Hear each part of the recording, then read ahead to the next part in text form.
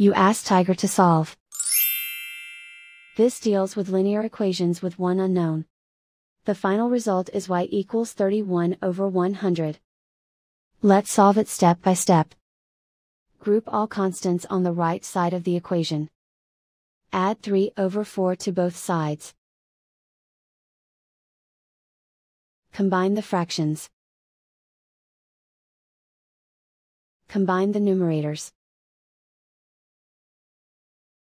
Reduce the zero numerator.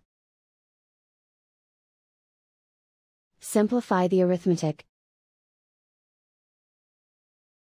Find the lowest common denominator. Multiply the denominators. Multiply the numerators. Combine the fractions. Combine the numerators.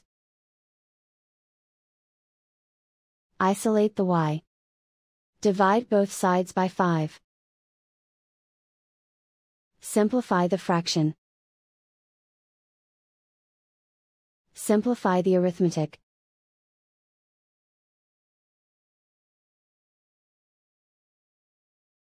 And so the final result is y equals 31 over 100.